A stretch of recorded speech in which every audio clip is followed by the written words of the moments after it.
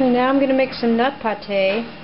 Got half of a red bell pepper, got 2 red serranos, 2 cloves of garlic, 1/3 of a cup of lemon juice. I'm going to have 1/3 of a cup of tamari. Then we have a cup of pecans that have been soaking for about 2 hours, and a cup of pumpkin seed and sunflower seed soaking for about 2 hours. I'm going to put them in the Vitamix. So the pecans have been soaking for about 2 hours. You can see all the tannins coming out of them. So that's why you want to soak them. So you can get all that out of them. So you can see that?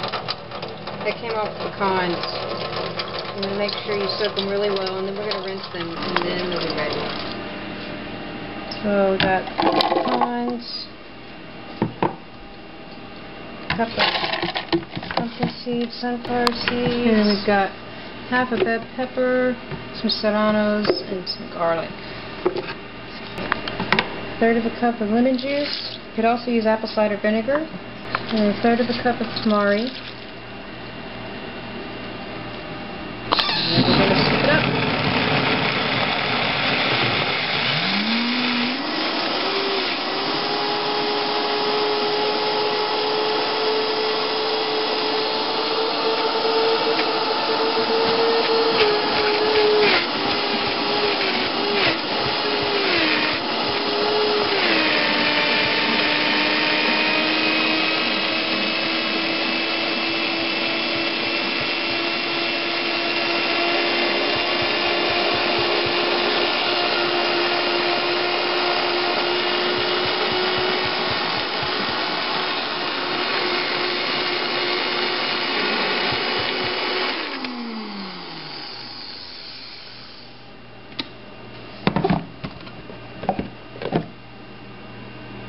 Perfect.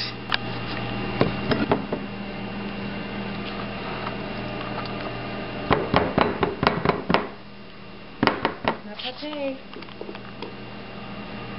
Good with raw veggies. Good with jicama that's sliced really thin. Good on pizzas. On sandwiches. Good on sandwiches. Good off a spoon.